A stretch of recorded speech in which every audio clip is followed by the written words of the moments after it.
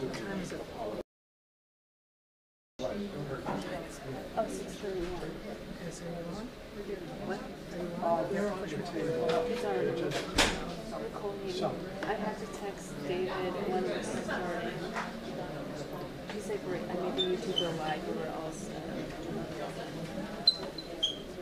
I don't hear anything here. Good, excellent. Turn your mic on. The mic is on, but that phone's only turned to the camera up. I don't know. According to David, Tell me to check the audio in here. Just check the audio.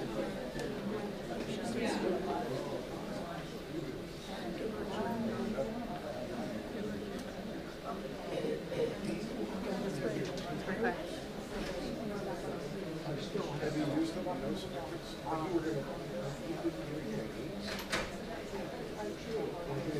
Ready? Here we go. Okay, just...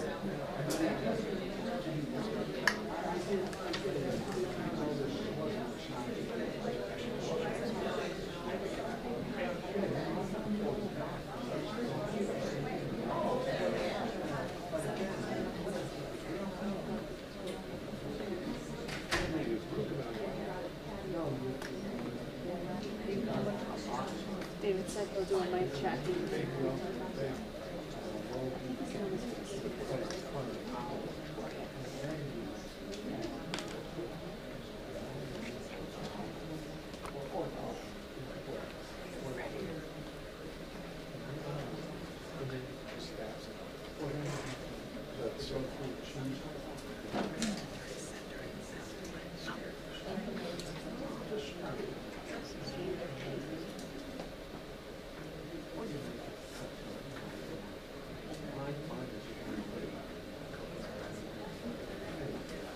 Good evening, everyone. How's everyone doing tonight? Good. Thank you for coming out. My name is Maura. I do programs and publicity for the West Hartford Public Library. We're here today to talk about medical cannabis with Dr. Paulina Miklosh. And just a couple things before we get started. If you didn't already, the kiosk is over there to put in your license plate for 3 free hours of parking. If you could silence your phones, that would be great. We do have Channel 5 in the back. They are live streaming through YouTube and recording the entire presentation, so just to let you know about that. I'm going to give an introduction to Dr. Paulina, and then I will turn it over to her. Dr. Paulina Miklosh is a doctorally prepared family nurse practitioner with over 10 years of experience in primary care, population health, and advanced diabetes management. She is the owner and medical director of High Med, a Plainville-based health clinic specializing in cannabis medicine. And with that, I will turn it over to Paulina. Hi, good evening, everyone. Thank you for coming out. Can you hear me okay? Should I stay over here for the presentation? Okay. So today we're going to talk about medical cannabis, and this will be kind of a brief overview. I'll go into some of the objectives that we'll hit on tonight. But thank you so much for coming out. I know it's a Wednesday evening, 6 p.m., so we may have some low energy here, but hopefully my talk doesn't put you to sleep. So we'll get right into it. So as Maura mentioned, I am the co-founder and medical director of Higher Med. We are a alternative health practice in downtown Plainville, focusing on cannabis medicine, bringing awareness around cannabis medicine to both the general public and medical practitioners. I love doing talks like this and educating both the public and healthcare providers about how we can incorporate cannabis medicine into our healthcare practices. This presentation will discuss the use of marijuana for medical purposes.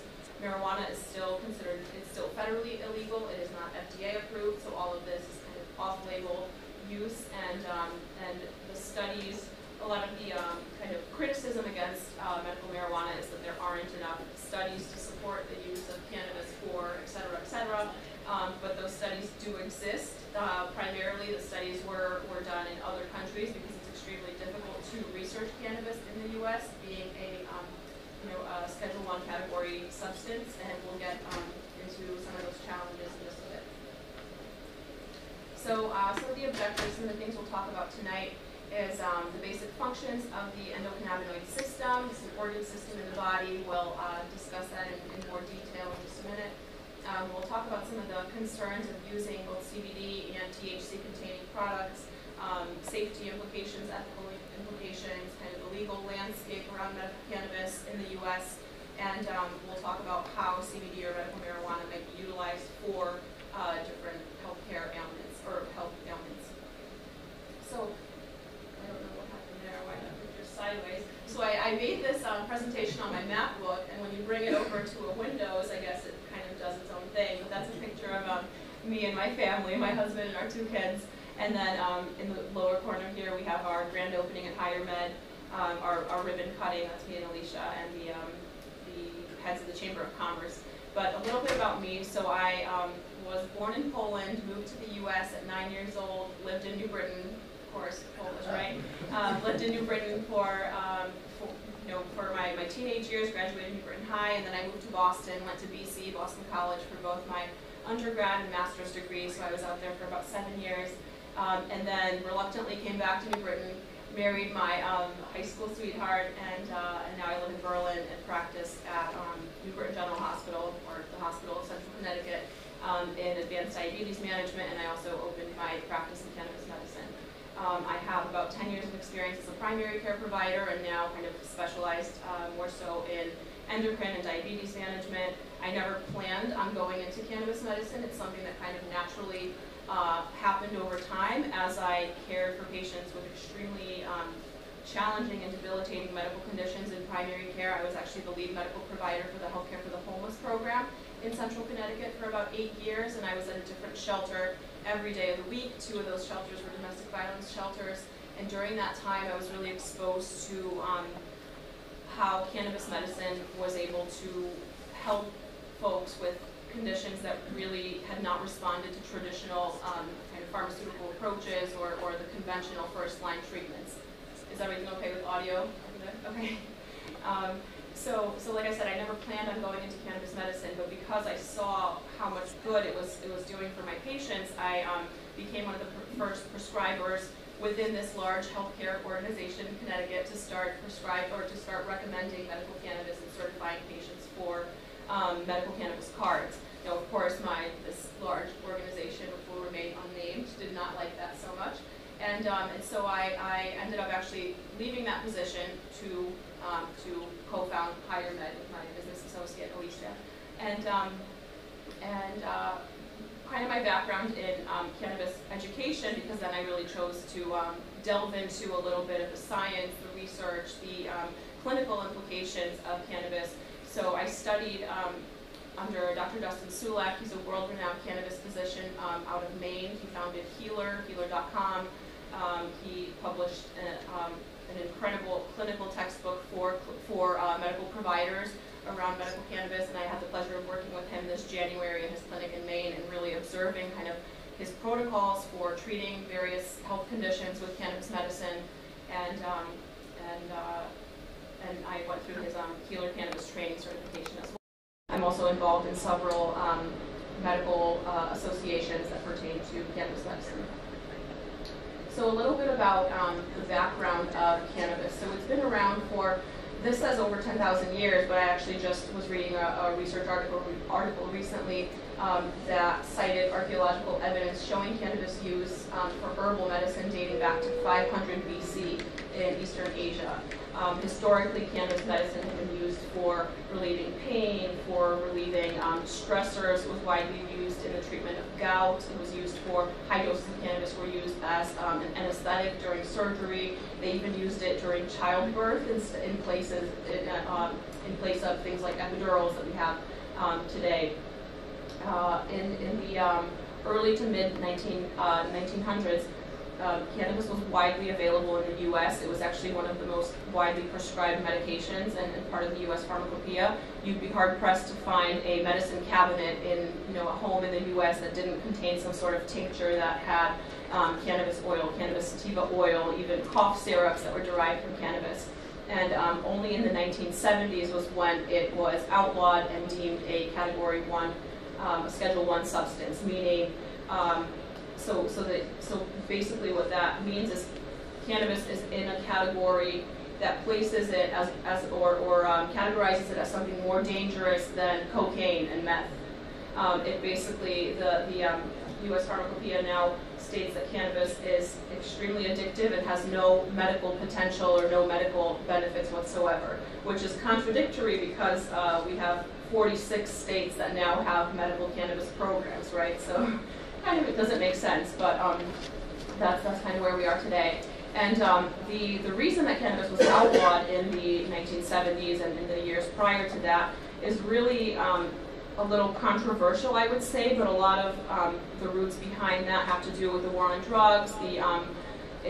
Really those roots that whole movement is rooted in a lot of racial and kind of discriminatory behavior towards Mexican Mexican immigrants and African American immigrants that came over around that time period, and because they were commonly using marijuana, and the Caucasian kind of population was concerned about marijuana use increasing among its own population, and so for that reason they outlawed marijuana, not realizing that the cannabis oil in their medicine cabinets was the very drug that they were outlawing, that they were, the exact same substance.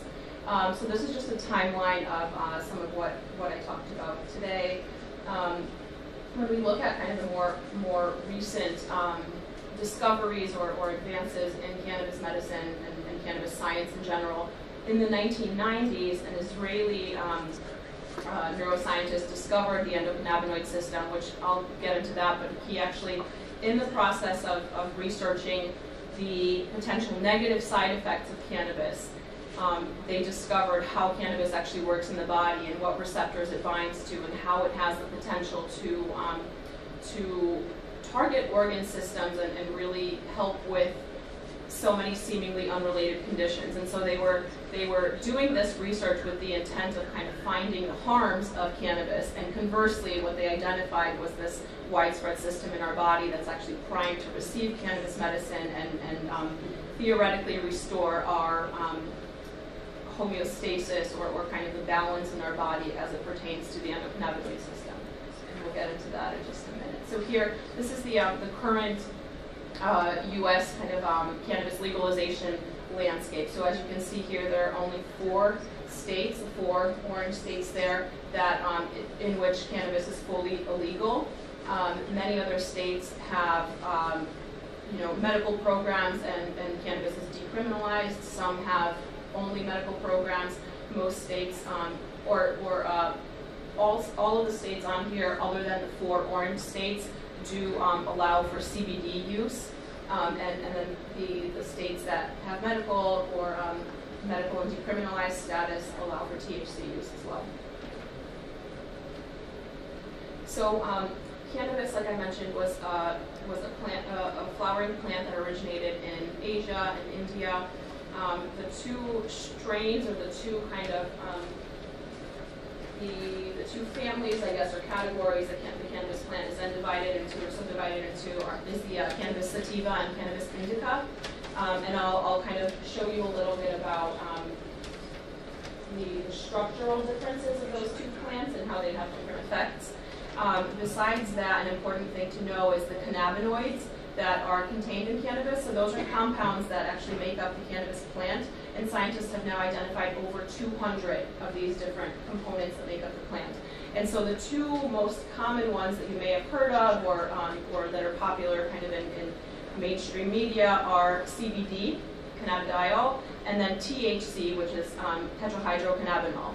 So the THC molecule, or the THC portion of the cannabis plant, is what's responsible for more of the psychoactive effect. So when you think of that kind of head high that people tend to get when they consume cannabis or smoke cannabis, that is the action of THC on the body. Whereas CBD does not have those same psychoactive effects. You would have to ingest or use an insanely high amount of CBD, something that's like, impossible to ingest in one sitting, in order to have any real psychoactive effect from CBD alone. With that being said, CBD, while it has many benefits, it oftentimes requires just a touch of CBD it requires just a touch of the THC in order to kind of potentiate its full effect. So CBD alone, especially broad spectrum CBD, meaning CBD where all of the THC has been completely isolated, it's THC free, oftentimes will not necessarily do the job or get you the full effect that you're looking for, because oftentimes it needs just that little bit of THC, and it really can be a negligible amount, not something that causes any psychoactive effect, but just the full spectrum product, so that it hasn't kind of been messed with and the active compound haven't been removed yet. So like I said, THC, CBD, those are the two most common. Some of the a few of the minor cannabinoids that really have been more popular lately include cannabigerol, CBG. So that is it's a precursor to CBD, and right now we're looking at the role of CBG in treating gut disorders and intestinal issues. So things like ulcerative colitis, IBS, IBD, Crohn's disease, celiac disease. Because CBG acts on the gut lining to actually decrease inflammation to the intestinal tract, it's showing some great promise in helping calm down the symptoms of these inflammatory kind of gut conditions. Cannabigerol is another one, so that's CBN, and right now that's actually being studied for sleep, and it's proving to be somewhat more effective than melatonin in helping sleep and in helping patients to both fall asleep and stay asleep. And the CBN doesn't have that same kind of psychoactive effect that the THC would. It causes very little of that kind of residual effect. So sometimes with THC, if you take too high of a dose before bedtime, you wake up in the morning groggy. It's kind of that THC is still being metabolized. It's still affecting your cognition. You feel almost this like weed hangover, right? That doesn't happen with cannabigerol because it's essentially just a sister molecule to CBD. And while I don't love that classification, and I think we will be moving away from that kind of categorization over the next 5 to 10 years, right now this is what we've got, so this is kind of what I explain to folks. So the sativa dominant cannabis strains, the leaves are taller, slimmer, and they have a much different effect than indica-based strains. So sativa, you think sativa as stimulating, energizing. It's kind of better for daytime use, I would say. Still, of course, will, because it's THC, can cause some impairment, but it's not something that will necessarily put you to sleep. Indica is indica in the couch. I think it's so corny, and I hate myself every time I say it, but it at least helps it kind of stick in your mind. And so indica is kind of the strain or the family of cannabis that is more sedating, relaxing. It's good to use at the end of the day to help you kind of wind down, fall asleep, but it's not something that you want to use in the morning. Hybrid just basically means it's somewhere on the spectrum. It's a combination of both. So why I said I don't necessarily love this classification is over so many years, the cannabis plant has been crossbred so many times with so many different strains that something that is labeled an indica, you think, okay, I'm going to use this to fall asleep. It's going to help you relax at the end of the day. But you use it, and then all of a sudden you're alert, you're anxious, you're overthinking your life decisions in bed, right? And so even though it was labeled an indica, it's acting more like a sativa because over time that indica named plant has been crossbred with sativa plants, so many times that now it has more of a profile of like a sativa. And so that's where it really helps to have the guidance of a health professional who's familiar with cannabis, or a pharmacist who's familiar with kind of the minor cannabinoids, the terpenes, and all of the things that make up the cannabis plant, because going based off of just, I'm going to buy this indica product that's going to help me sleep, might actually not work that way for you. It's better to look at the terpenes, the minor cannabinoids, the different little letters that I told you about, the CBD, CBN, CBG. Looking at that really helps put a more systematic approach to choosing your cannabis medicine when you're at the dispensary. Time and time again, Alicia and I see patients come in who were previously certified by other medical providers. Some of them have had their card for years. I saw someone today who initially was certified for his card in 2014. It's now 2023, 9 years later, and he still has no idea how he's picking his cannabis medicine. He goes to the dispensary and buys, you know, whatever's on sale, whatever looks good this week. And I could not think of a worse waste of money, right? You're just throwing stuff at the wall to see what sticks. But really there is a much more scientific process to it. It's just you need to be familiar with the terpene breakdown. What are the terpenes doing? What effects do they have? What percentage of terpenes are dominant in this product versus this one? And so we had a long conversation about that, and he was like, oh my God, I had my card for 10 years and no one's ever talked to me about this. And I think I both hate and love hearing that. It tells me that like we're doing a good job in the services that we're providing, but it just pains me to think this person has been spending so much money at the dispensary for a decade now and still not getting out of his regimen what he wanted to get essentially. Question? Yes. When you're going in and purchasing things, you're purchasing plants or leaves or flowers or whatever. But when you talk about these 200 products and these other labels, they're somehow being extracted from the plants to do research and everything. Am I correct or am I wrong? You know, how can you talk and say that this TBG is what's doing something when you're not sure if they're getting just that or if they're getting a whole mishmash?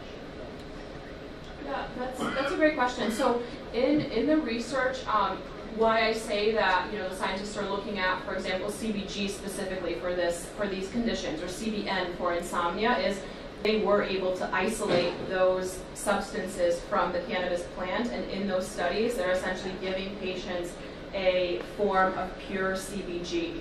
So when you go into the dispensary, you have a selection to a variety of products. You're not just buying leaves and flower. There are pills, tinctures, gummies, lots of different formulations that basically will say this is a CBG tincture. The dominant cannabinoid in this tincture is CBG. So if you're looking for something for gut inflammation, you are looking for a product that has CBG as the main cannabinoid in it. Does that answer the question? Well, somewhat, but who's testing it to say Yeah, where is the ingredients and the, Yeah, so in any clinical study, when they are testing a compound, they do provide the label, the ingredients, every product, both at the dispensary and every product that's tested in the clinical studies has been third-party tested by a laboratory that's completely separate from any, they have no affiliations in the cannabis industry, and they're testing for potency, they're testing for any toxic compounds, they're testing to make sure that this product does in fact, contain this amount of CBG or this amount of CBN, and so that's what we're testing. I'm going to proceed, so we're going to save the Q&As for later, actually. So once I'm done with the presentation, you'll have plenty of time to ask all the questions you'd like. So if you want to just jot them down or kind of keep them in your mind, that would be wonderful. So why is this conversation relevant? How is cannabis relevant to healthcare in general? So as part of our nursing school training, medical school training, physical therapy, any of these kind of healthcare related sciences, we learn about the various bodily systems, the respiratory system, the endocrine system, the muscular system, but only 13% of health related grad programs actually teach students about the endocannabinoid system. So the endocannabinoid system is a vast network of cells that basically communicates to upregulate and downregulate a variety of different responses in the body, including inflammation, including your immune response. I'll get into the specifics a little more here. So like I said, it's a cell signaling system identified in the 1990s by a Israeli neuroscientist named Raphael Mechoulam, who actually just passed away at the age of 90 a few months ago. And he's kind of the father of cannabis science, I would say. So like I said, in the early 1990s is when THC was discovered. 1991, I believe, the endocannabinoid system was discovered. So this system has been around now for over 30 years, and still it is not being widely taught in medical schools or nursing programs, despite the fact that the endocannabinoid system, these cells, these CB1 receptor cells, CB2 receptor cells, are found in every single organ system in our body. It's more widespread than the endocrine system even. And it's present in all vertebrate species. So regardless of whether you've ever seen cannabis, smelled cannabis, been in the presence of cannabis, you have an endocannabinoid system in your body, which basically means your body is producing compounds that are almost identical to that of the cannabis plant, and those compounds are responsible for regulating inflammation in your body, for helping with your mood, for helping with satiety symptoms, satiety signals, so how hungry or how full you are. It plays a key role in your immune system response. So one of the theories is when your endocannabinoid system or endocannabinoid tone is really low, your immune system is weaker and you're more prone to kind of diseases and inflammatory conditions.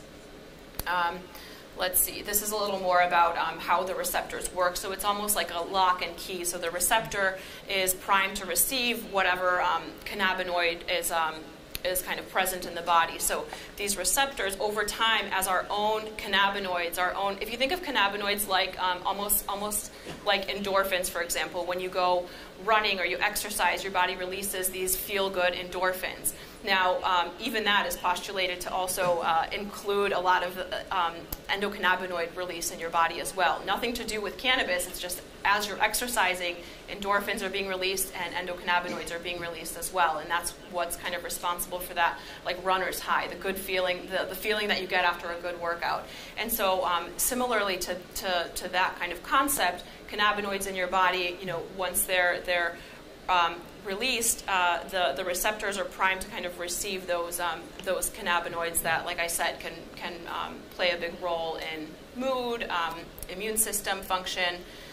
Let's see, the CB1 receptor. So these receptors are mostly found in the central nervous system or along kind of the center part of the body and brain. So brain, central nervous system, these are the receptors that THC binds to. So CBD binds more so to CB2 receptors, and those are not as they're not as involved in like the psychoactive effect. So when you ingest CBD, it binds more so to the receptors in your extremities, whereas THC binds more to the receptors in your brain and your central nervous system. So one of the theories that I touched on by Dr. Ethan Rousseau, he is a neurologist and the director of research and development at the International Cannabis and Cannabinoids Institute. One of his theories that has now been studied extensively, this is something that he theorized in the 90s, is that clinical endocannabinoid deficiency, meaning a dysregulation of your endocannabinoid system, is thought to be at the root of many chronic conditions that we face. So for example, fibromyalgia.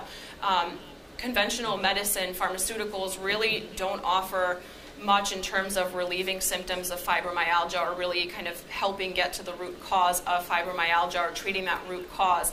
And what's kind of being looked into now is they're looking at levels of cannabinoids or our own cannabinoids in the body in people who have conditions like rheumatoid arthritis, fibromyalgia, in comparison to people who don't, and they're finding that the levels of these cannabinoids in our body, not cannabis related, but just our own producing cannabinoids, are lower in folks that have these inflammatory conditions or these autoimmune disorders versus people who don't. And so the theory is that by repleting these kind of deficiencies, we can bring the body into a state of homeostasis or balance and really relieve some of those symptoms. This is similar to, if you think of the endocrine system and for example, with hypothyroidism, right, we have a deficiency in thyroid hormone. And so and that wreaks havoc on our bodies. Symptoms of hypothyroidism, low energy, constipation, feeling cold all the time, that is due to a deficiency in thyroid hormone. We replace the thyroid hormone by taking Synthroid or taking oral thyroid medications. Similarly, what's theorized is low levels of these various cannabinoids, which, like I said, there are hundreds. Low levels of these cannabinoids are likely behind a lot of the chronic inflammatory conditions that folks are facing these days. And I think that's that speaks volumes to why so many seemingly unrelated conditions respond well to treatment with cannabis medicine. So I realize this may be hard to read, but these are the conditions that qualify, and somehow the list got cut off here, but I think this is just the first column of the conditions that qualify in Connecticut for a medical cannabis card. And so right now I believe there are 40 or 41 conditions in Connecticut that qualify. Some of the most common conditions that we see in our clinic have to do with pain or chronic pain. And I think, you know, in a prior presentation that I did, I think at a different library, I had this slide, and then in the next slide, I highlighted all the conditions that have to do with pain. And I think more than like 70% of the conditions on the qualifying list are actually chronic pain conditions. So, for example, you have disc disease, neuropathy. Let's see, you know, even some of the gut disorders, like I said, ulcerative colitis, Crohn's disease, wasting syndrome, which is basically like an anorexia or severe weight loss due to, you know, an immune deficiency, HIV, cancer. All of these conditions qualify, but many people don't realize that that most likely, if you're dealing with a chronic pain, you probably qualify for a medical card under kind of the guidelines that the Connecticut medical marijuana program set forth. So what they kind of consider a chronic pain diagnosis is pain that's lasted for 6 months or more with abnormal imaging or documentation to support that this patient has tried kind of the conventional treatment. So for example, if someone has chronic low back pain, they get an x-ray, it's showing, you know, mild arthritis or maybe a herniated disc, something along those lines. They've tried physical therapy and that hasn't helped significantly. They're still dealing with that pain. That in itself is enough to apply for a medical cannabis card. And you know, I'm happy to take questions about other kind of qualifying conditions, or if you have specific questions around that afterwards. Yes? Just repeat the question afterwards. Yes, good point. Yep. Okay. So some of the more exciting kind of newer research that we're seeing is how promising medical cannabis can be for treating the symptoms involved in neurological disorders, so spasticity and movement disorders. Right now they're kind of looking at using medical cannabis as treatment for ALS, which unfortunately is a debilitating and terminal condition for which we really have had no medical advances or real kind of promising treatments over the last several decades. And so it's exciting to see that. So basically these were preclinical studies, meaning they were done on animal models, but they found that administering high dose cannabis medicine to these rats that had ALS actually helped to both delay and reverse some of the kind of symptoms or progression of ALS plaques. So that is that as far as you know, various neurological and movement disorders. Chronic pain. So chronic pain is this is kind of the most common reason that folks come to medical cannabis. Oftentimes, I can't even tell you how often we have kind of folks that are maybe a little more elderly and reluctant to come to see us and even discuss medical cannabis, and they're kind of dragged there by their son or daughter who is just fed up with the fact that, you know, they've been trying all these medications, they've been on, you know, maybe prescription pain medications or other meds that have failed them, and so now I have this elderly person sitting in front of me like, I don't want to be here, my daughter brought me here, you know, I don't believe in this at all, this is not FDA approved, and I have to kind of you know, explain to them how it works in the body. Oftentimes we don't start with anything THC containing at all. I will just suggest something, you know, with CBD, or suggest something like a topical cannabis product or salve, something to just kind of dip their toe in the water, so to speak, and get them feeling a little more comfortable around cannabis medicine. I think because cannabis has such a negative stigma from years of, you know, propaganda and kind of outlawing due to racial circumstances, and I understand even that is a debatable subject, but I think because cannabis is rather controversial, oftentimes people kind of come to cannabis as an ultimate last resort, and I think that's unfortunate in many ways, because sometimes we'll see patients who are like in the terminal stages of cancer, and they've suffered through months and months of chemotherapy and radiation and all these treatments, during which they were never even made aware that cannabis is an option to help them with some of these side effects or potential kind of symptoms that they're having from their treatment, or symptoms from the cancer itself. And so I think rather than using it as kind of the last ditch option, offering it to patients earlier on in their course could be beneficial. I'm not saying it should be a first-line treatment for everything. It's not a cure-all. It's not a miracle drug, despite despite some people touting it as that. But I do think we're doing a disservice to our patients by not learning more about how it works in the body, and learning kind of how we can incorporate it into our treatment of various conditions. So here's a little bit about kind of the methods of consumption and how we can use cannabis. As a medical provider, I very rarely, if ever, recommend smoking cannabis. And I think that's kind of something that oftentimes is off-putting to people, like even considering cannabis. I still get people saying, I'm not going to smoke a joint when I suggest something like medical cannabis. And I say, I don't want you to smoke a joint. I never want you to put a foreign substance into your lungs. Cannabis medicine has really come so far, and we have cannabis-containing pills and capsules and edible products, gummies, tinctures, which are like oil-based extracts that are rather potent. There's transdermal or topical formulations as well, including like pain creams, pain patches. There's suppositories. I mean, we have so many different options in terms of how to dose cannabis medicine.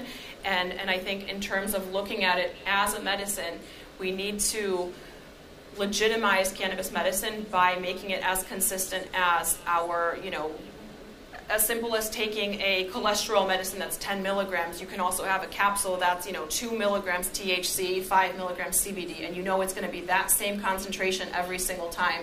Versus when it comes to smoking, it's much more difficult to be consistent with the dosing and the regimen. Even the vape pens and all that, you see people sucking on them like a straw. They're walking around with the vape pen hanging out of their mouth, and it's very hard to quantify, like, how many milligrams of THC are you getting by inhaling this substance. Did you take one puff? Did you take two? Was this puff deeper than the one that you took last night to fall asleep? It's very hard to be consistent with the dosing and kind of be more systematic about it in a medical approach when you're just using inhaled cannabis.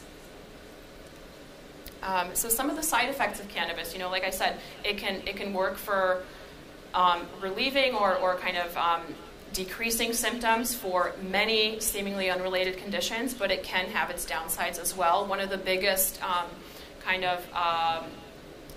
I would say, objections to cannabis use is the fact that in people who have a history of mental health disorders, primarily history of psychosis, hearing or seeing things that aren't there, or if you have a strong family predisposition to something like schizophrenia, bipolar disorder, you really have to heed caution or maybe even abstain from THC-containing products, because those products, especially in high concentrations or frequent use, can increase your chances of developing that mental health disorder.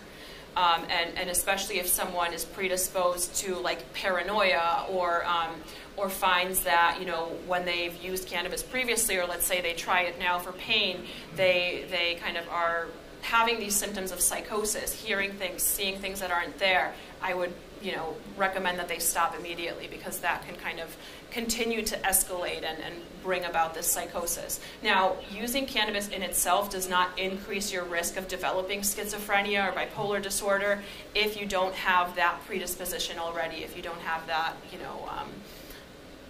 that kind of either family history or personal history.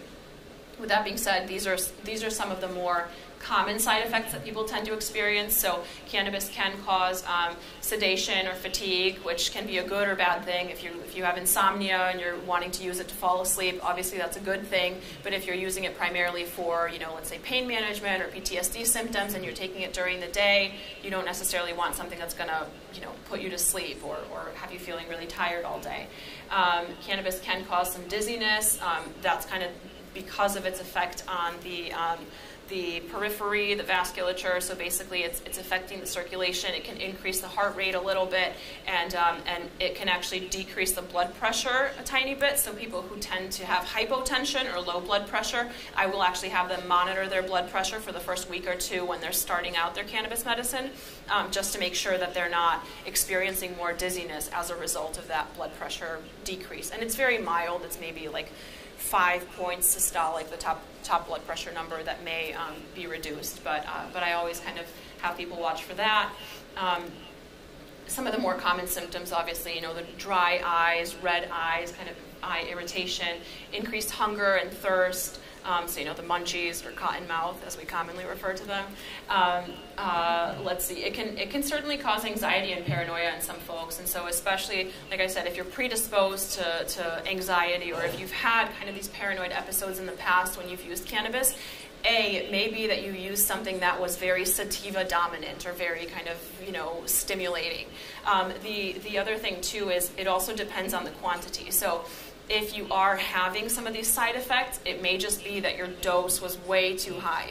How we typically dose things, especially for folks that are really new to cannabis or have never really explored it as a medication option, I will start at a very low dose, like 0.5 milligrams of THC, increasing that to 1 milligram over time. I think the problem, what we're seeing a lot of now that it's recreationally available, is people are going to the dispensary, buying a pack of gummies that are 5 milligrams each, taking a couple in one sitting, and then all of a sudden they're melting into their couch for the evening. Or they're, feeling really anxious and going to the ER because they think the world is ending. Now, this doesn't happen very often, but we have seen these types of clinical presentations since, cannabis has been made recreationally available in Connecticut. And that's kind of where I really think, especially people who are new to cannabis, especially people who are on other medications on a daily basis, starting something like cannabis, even if you're getting it on the recreational side, really should be done under the guidance of a medical professional. Some safety precautions. So I touched on this a little bit, but cannabis is very well tolerated in most individuals. So unlike, opioid medications or benzodiazepines, things like Xanax, Valium, cannabis does not directly impact the opioid receptors in the body, and it doesn't cause a downregulation of like your respiratory response. So it's not ever going to halt your breathing. It's not going to stop your heart. We see this happen in overdose with opioids, with benzos, especially mixing those types of medications with alcohol.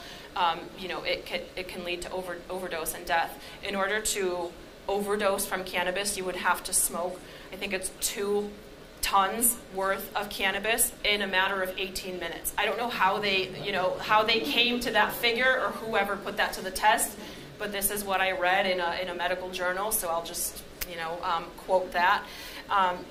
But the risk of dependence with cannabis is relatively low as well. I find that really the kind of your risk for dependence or addiction to cannabis really depends on the dose and frequency of use, and that's where I really think helping folks understand and have kind of a good understanding of how often to use the cannabis, how long the effects last for, how does smoking cannabis differ from taking an oral product. All of that is something that should be part of the conversation in helping come up with a good regimen and titrating up very slowly. So in medicine, in general, any medication that we prescribe, typically we use the adage, start low, go slow. And that cannot be more true when it comes to medical cannabis. We start, or my clinic at the very least, we start at a very, very low dose, and we only increase every maybe 3 to 5 days. It's not like take 1 gummy today, take 2 tomorrow, take 3 the next day. Although unfortunately, some of my patients still do that and don't heed my advice. But at the very least, I think making sure that folks have that guidance so that we see less of these adverse effects and ER visits related to irresponsible cannabis use that really is not so much the fault of the consumer. It's more so the lack of public health awareness and public health education. I think since recreational has come into the market, we really haven't done a good enough job of educating the public about kind of how to safely use cannabis, especially in the setting of these chronic medical conditions and maybe the medications that they're on. And that goes right into drug-drug interactions. So because cannabis is metabolized by a pathway in the liver that many other medications are also metabolized by, in theory, taking cannabis together with some of these meds can cause levels of these medications to build up in the bloodstream. Where that can be very dangerous is things like blood thinners, particularly those where we have to check the INR, Coumadin, warfarin. If you're on these medications, I don't recommend starting cannabis unless it's been cleared by your cardiologist. I've consulted with your cardiologist. We're looking at your INR before you're starting the cannabis regimen, maybe a couple days into starting it. We're checking it on a weekly basis just to make sure that there's no increased or decreased risk of coagulation with the Coumadin or warfarin use along with cannabis. Same thing with antipsychotics or various psych medications. Beta blockers, opioids, a lot of these medications that are metabolized by the CYP450 pathway in the liver will, in theory, kind of can interact with cannabis. Now, I have not personally seen this in practice. We've now certified around maybe 250 patients over the last 2 years, and a handful of those patients were on blood thinners, and with our kind of close guidance, we've never had an issue. But I am very cautious about this, and oftentimes we'll get the specialist or the primary care team involved just so that we know that the patient is using this safely. As far as contraindications or kind of when cannabis would not be appropriate or not good, anyone with a history of psychotic disorders, like I said, schizophrenia, bipolar, seeing or hearing things that aren't there, I would not recommend using THC. I think CBD would be probably okay in that case, and even that I would kind of want to make sure that we're keeping an eye on things. Oftentimes, if someone does have a history of maybe a remote psychotic episode that was related to something, let's say drug use, cocaine use, something like that, or someone has a history of substance abuse, we'll get their behavioral health team, their psychologist or psychiatrist involved as well to make sure that we're all on the same page. And then severe cardiovascular, kidney, and liver disease, those are also, I wouldn't say they're necessarily contraindications, but I always like to get the specialists involved and get clearance from one specialist team to make sure that the patient is okay to proceed with the cannabis regimen. And this is the process for obtaining a medical card in Connecticut. You would meet with a medical provider who specializes in cannabis medicine or is willing to do the certification. Those visits are typically between $150 to $300, depending on kind of where you go.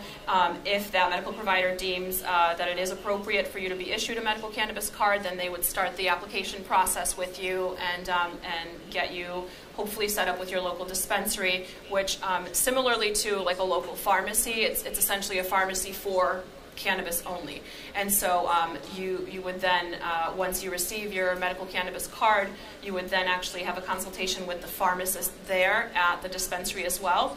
And they would give you specific recommendations around the products that they have in their inventory based on kind of your health conditions and what symptoms you're hoping to treat or relieve with the cannabis medicine. And I think that's that. And then the medical card does have to be renewed on an annual basis. So every year you would touch base with that medical provider to make sure that you are, using the cannabis medicine appropriately, that it's still working for you, that you're getting out of the regimen what you had hoped. What else? else do I have here? So here's a little bit about our clinic. So we're located in downtown Plainville. That's kind of our front office, our entryway. And yeah, and I think that's that. This is just a picture of the THC versus CBD leaves and the molecular structure of both, very similar. These are the terpenes, so this is a little more advanced kind of cannabis stuff, but I want to save time for questions, so we'll just move through that, and then some of my references. So I'd love to open up the floor for questions. Sure, gentleman in the front. Yeah, so a couple of quick things and then questions. Mm-hmm. Number one, I think you're an excellent speaker. Thank you. Number two, as you mentioned about overdosing, you have to do two tons. 2 tons in 18 minutes. I did that when I was 20 years old. And here you are, sitting with us today. Anyway, serious my question. So the medical provider, certified medical, is not your regular doctor. And number two is tell me about any insurances that do or don't cover the Yeah, excellent questions. Yeah, those are some of the most common questions that we get, and I'll repeat them. So first question was, can my primary care provider, or is the certifying medical provider, is that going to be the same person as my primary care doctor or my specialist? Second question was insurances, right? Insurance coverage for medical cannabis. So as far as the first question goes, some medical providers, some primary care providers or specialists are open to certifying their patients for medical cannabis. Sometimes it really comes down to the healthcare system that they're employed by, unfortunately. And so I was just talking to someone this morning who said, my primary care provider is at blank physicians, they're at part of this big medical group, and she believes in medical cannabis, and she would absolutely certify me, but this company has this big anti-cannabis policy, and so she can't do it, so I'm coming to you, So that's one thing. And then as far as but I always tell folks, if it could save you a couple bucks, I absolutely recommend that you ask your primary care provider, because you'd be surprised, especially if they're in private practice or if they're not affiliated with some of these larger groups.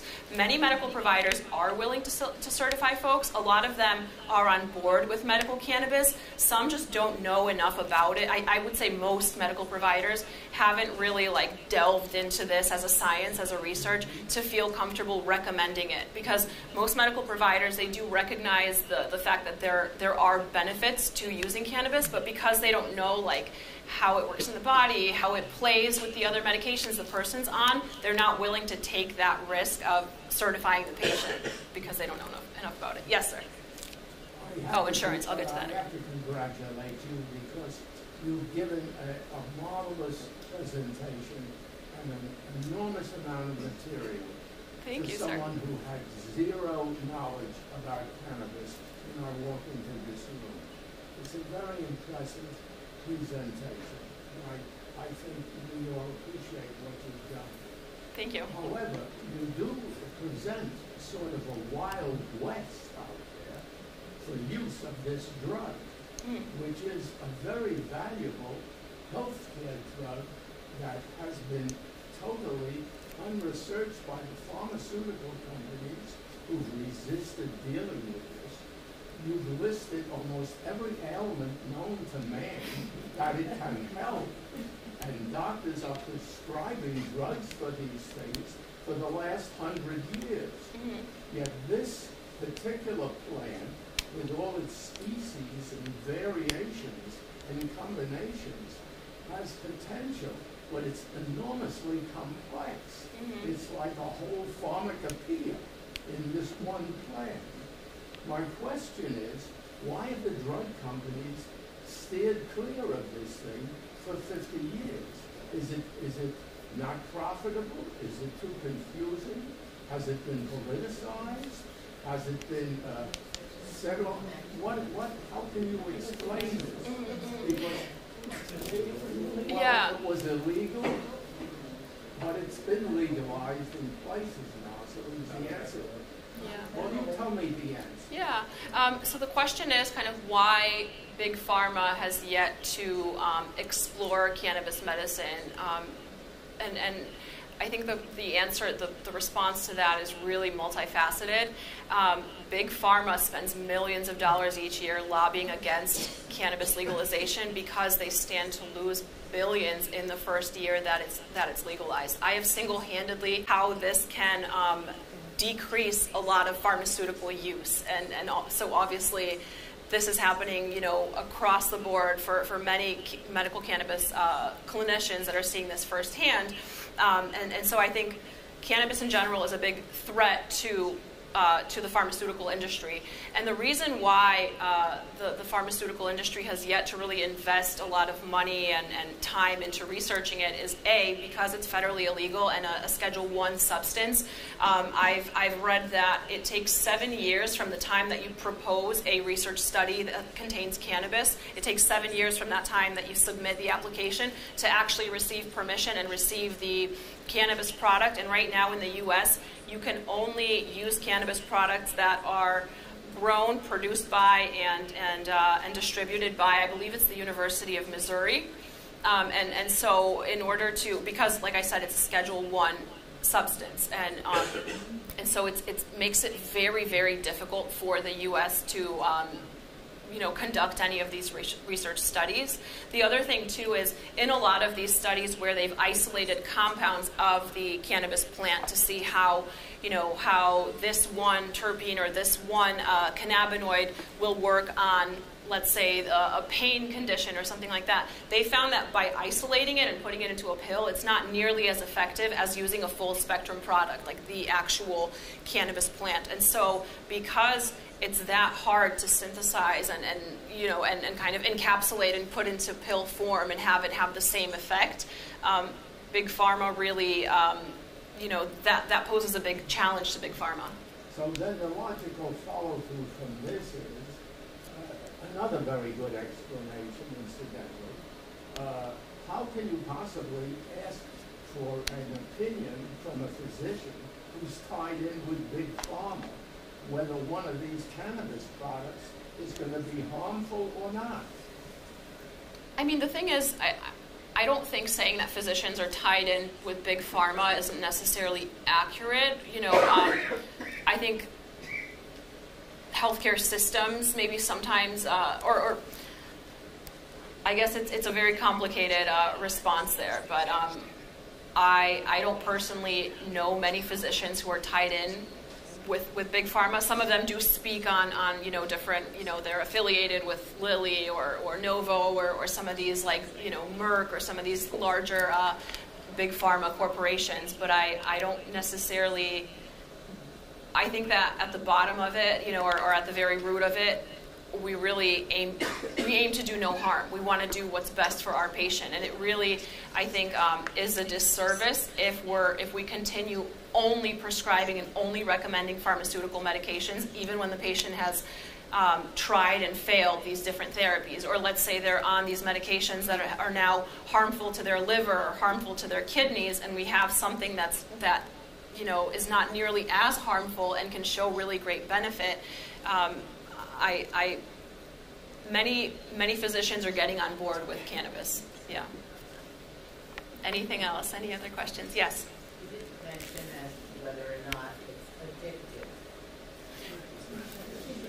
Yeah. So cannabis, like I said, I did mention that when ingesting cannabis, especially in very frequent use or high concentration. So, for example, the vaping products. Vapes are essentially oils or extracts of cannabis or kind of hash that has been boiled down to these little oils in the vape cartridges that people are smoking. Those are very concentrated products, and if you're using those very concentrated cannabis products, your body, it's not that it develops a similar dependency to opioids where, where you have these excruciating pains and this really kind of severe presentation. But I have seen in some patients, especially the handful of patients that we've seen who have come in with these withdrawal symptoms because of very heavy use, was basically a result of a very unhealthy relationship with cannabis, where they are going through, a typical vape cartridge usually will last someone at least 2 weeks if they're smoking it, several times a day.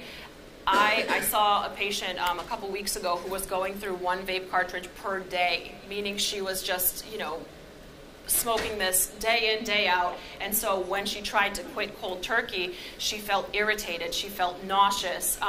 You know, it's not nearly the same withdrawal kind of syndrome that we see with opioids or with benzos, where you have increased risk of seizures or anything like that. But it can be quite uncomfortable. As far as the addiction potential, it is relatively low if you're using it under the guidance of a medical professional and you're using it at very low doses. Yes. So can you please just, I know the answer, but can you just answer the question about the insurance thing? Yes, absolutely. And also, do you see a difference now that marijuana in Connecticut, the recreational marijuana is becoming more and more popular, in the amount of people going for the certification for the medical marijuana, and what are the advantages, if you're appropriate for medical marijuana, to continue to go for it? Are there more options, choices, higher doses? Yeah, great question, great question. So, so one of the questions was, have I seen a change in the patterns of people coming in for medical cards or not, you know, since recreational cannabis has been made available in Connecticut as of January, and I certainly have, and our practice has definitely seen a little bit of a decrease in patients' kind of interest in getting their medical cards. Where I still think there's a huge advantage to having your medical card is, A, you have the guidance of a medical provider, you have the supervision and guidance of a pharmacist in the dispensary who's helping, you know, helping look at any medications that you're on. Are there drug-drug interactions with the meds that you're on? They're helping really recommend certain products that are going to target the symptoms that you're looking for. Having a medical card also allows you access to a wider inventory, so you have access to products that have more of the minor cannabinoids available. So unfortunately, the recreational market is really created for just that, right? For recreational purposes. And so the products on the recreational side tend to be relatively high THC with very little focus on the minor cannabinoids. Like I touched on, you know, the CBD, CBN, CBG, all of those components are really what's responsible for the therapeutic kind of effects that we see. And the recreational side really focuses on THC mostly. So if you're looking to, you know, just chill out on a Saturday night, sure, go for the recreational product. But if you're hoping to, you know, get a handle on your pain or insomnia or some of these other symptoms, that's really where exploring the products on the medical side is a lot more beneficial. The other thing too is with your medical card, the products not only cost less, but you're not taxed on them at all because it's a medication. When you're buying products on the recreational side, you're paying up to 23% sales tax on every purchase, which is quite high. All cash. Yep. So, so the follow-up question that someone else asked in the front.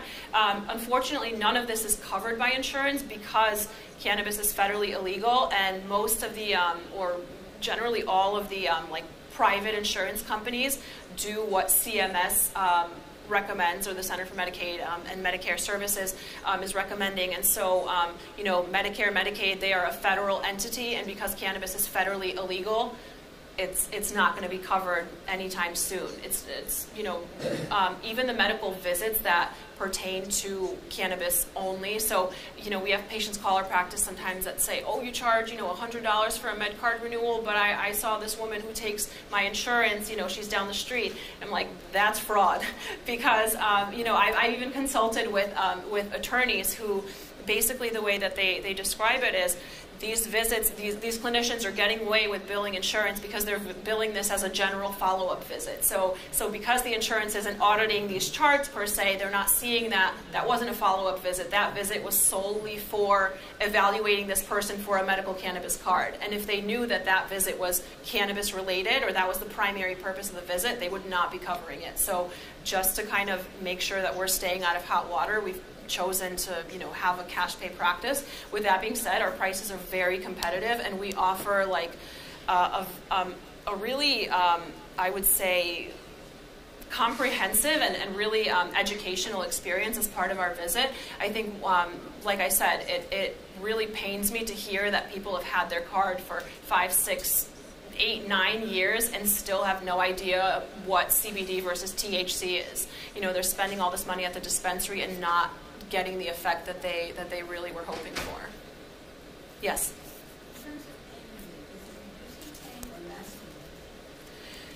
So it's reducing one's perception of pain, and it's interesting because when they look at the effect of cannabis on the actual pain receptors in the body, so our own opioid receptors are really responsible for, they play a big role in how we perceive pain and kind of the level of pain that we would describe. And so when scientists have looked at the pain receptors at the site of the pain, let's say you have chronic low back pain, they've looked at the pain receptors in that area before using cannabis and after using cannabis and found that there's really not much of a difference. But somehow patients are reporting, my pain level was a 9 out of 10 before I used this, an hour and a half later, it's now a 4 out of 10, and I can get up and walk around and function like I wasn't able to.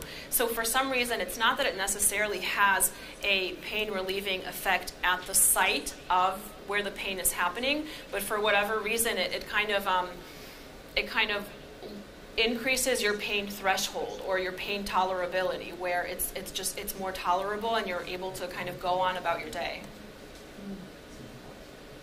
Yes. Can you explain Delta 8, Delta 9? Sure, yeah. So THC, tetrahydrocannabinol, the molecular structure is delta 9 THC, and so that's just synonymous. Delta 9 is the active ingredient in any sort of THC containing substance. Delta 8 has essentially had one part of the molecule removed, and it's a synthetic form of cannabis. Where that can be dangerous is it actually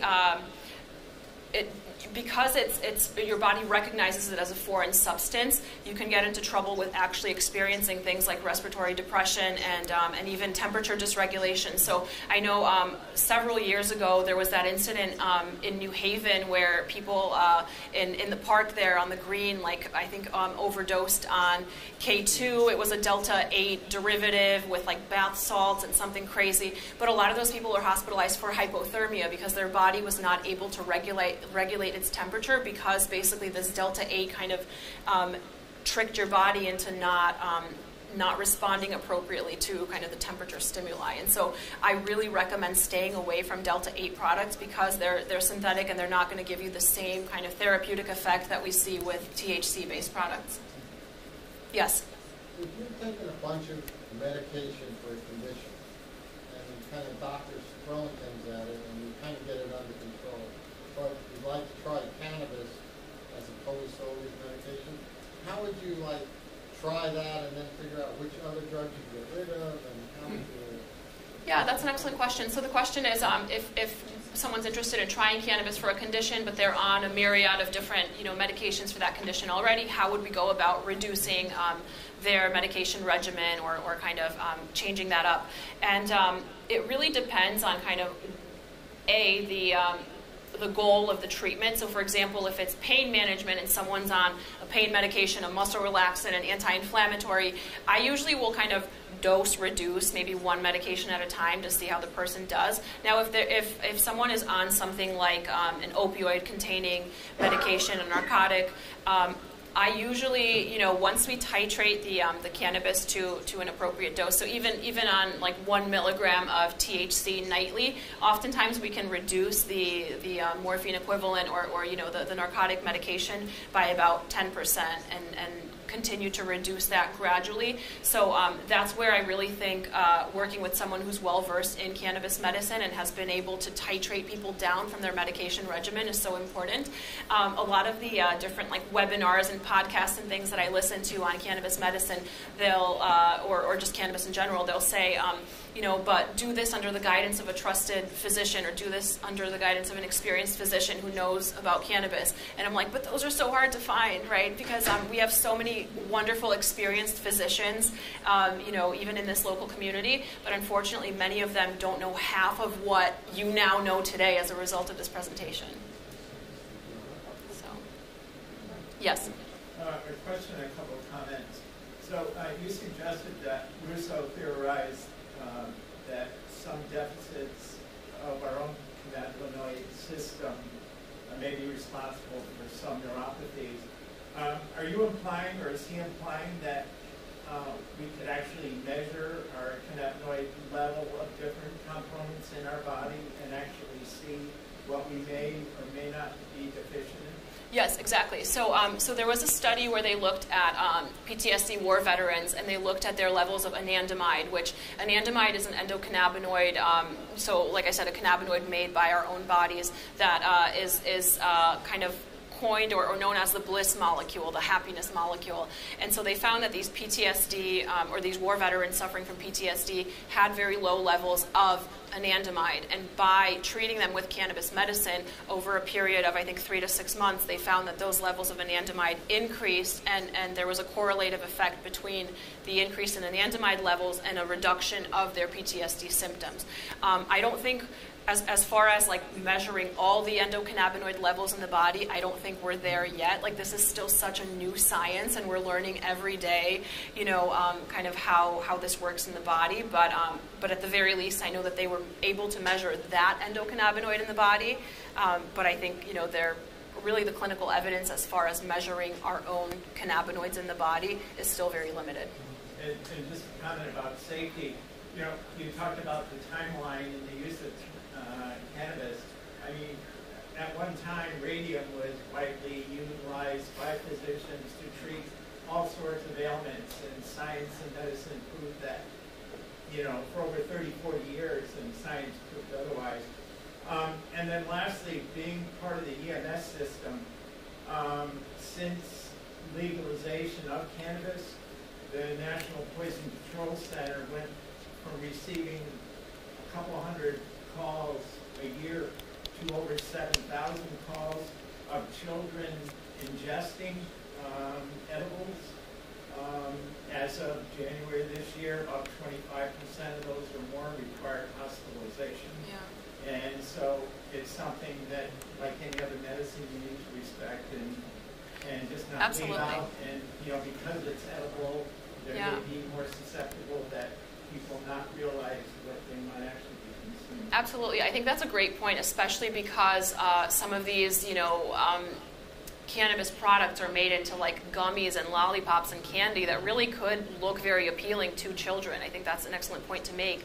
I think when I hear objections like that, my initial response is, this really comes down to, we need people to be accountable for the medication that they have in their home, just like, you know, you wouldn't keep alcohol out for children to have access to, or, you know, if you're on pain medications, you're not going to leave your Percocet out for kids or animals or elderly people to get into. And it really comes down to the consumer or the patient. They need to be responsible and lock it away and keep it in an area where it's not accessible.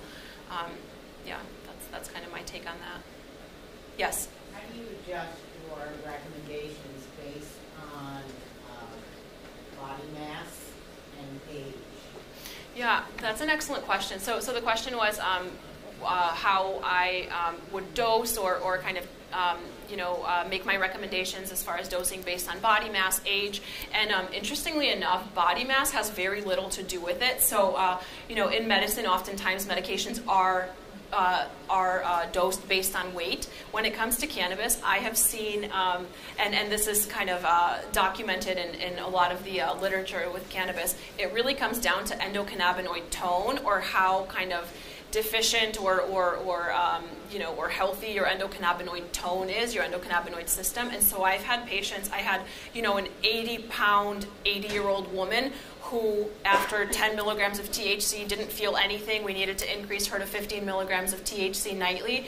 Whereas I had a 300-pound, like, big biker dude who, on 2 milligrams of THC, was out like a light despite years of insomnia. So it really, like, the body mass and weight and age doesn't necessarily play that much of a role. I think, to your point, kidney function and liver function certainly play a role. So if someone has liver disease or kidney disease and we worry that maybe THC would kind of build up in the bloodstream, I would dose them. I would be even more conservative with my dosing of the THC regimen. But body mass and weight really doesn't have much to do with it, which I just start everyone on a very low dose. Yes? I'll piggyback on that question. Are there standards that you and other people who prescribe medical marijuana, cannabis,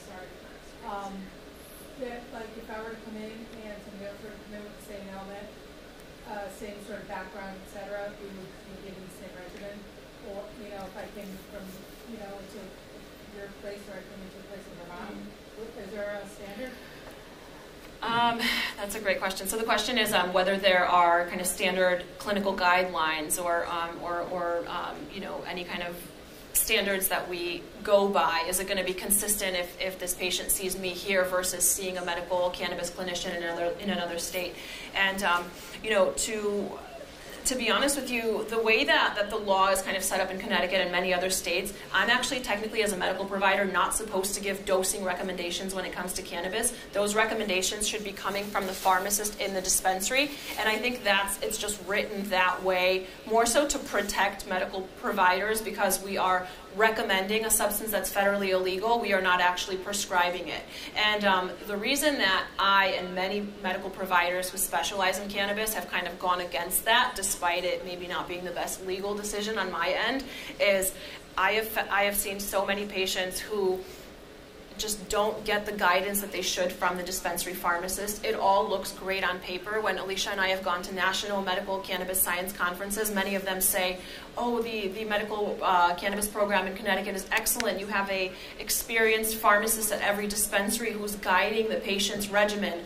Unfortunately, oftentimes that's really not happening, and that's where I myself as a medical provider had to step in and say, I want to learn more about this and actually follow you know, guidelines and kind of parameters set forth by these other medical providers who have paved the way and who have really been involved in the research in medical cannabis. So someone like Dr. Dustin Sulak, based out of Maine. But you know, when it comes to dosing regimens, even between dispensaries, like if you go to a dispensary and you meet with a pharmacist who's been in the industry for 10 years and is really very well versed in cannabis medicine, the regimen that they give you is going to be far more effective for you versus the regimen of this pharmacist who just quit their job at CVS last week and, you know, maybe did a 24-hour course on medical cannabis as part of their onboarding, right? And so it really, it's so dependent. I think you're going to get, unfortunately, a different experience depending on what clinician you go to. There are some guidelines set forth, for example, by the American Cannabis Nurses Association, the Society of Cannabis Clinicians. There are guideline documents that kind of state, you know, for these conditions, this is a good kind of starting dose of like THC or CBD, and so that's primarily what I use to kind of guide my practice, but even that, it's not standardized, it's not across the board. Yeah. What's that? Okay. I'm happy to leave my email if anyone has any follow-up questions or anything like that. I don't know if it's on here, but I'm happy to add it. Oh, there's cards in the front here, so our phone number is on there. My email address is paulinadnp@highermed.org. You're more than welcome to email me with any comments or questions, and I can get back to you with the responses, clinical resources, anything like that. But yeah, we have our cards and our brochures here on the table if you have any follow-up questions or are interested in learning more about our clinic. And thank you again for coming out. I know that was a lot of content to cover in one night, but I'm so glad you all made it out here tonight.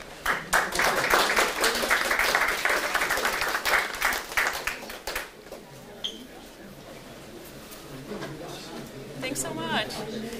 You look so familiar. I feel like I've met you somewhere. I am. How'd you know? You read my mind. I love it. That's so funny. Thank you. It's funny because I hate public speaking, and I never, I really hated doing this initially. I think, you know, our first presentation I probably gave, like, I don't know, 2 years ago, maybe at the New Britain Library or something, and, like, I was, you know, mumbling over my words, and my hand was shaking with the paper, but I think over time, it's like, it's gotten, yeah.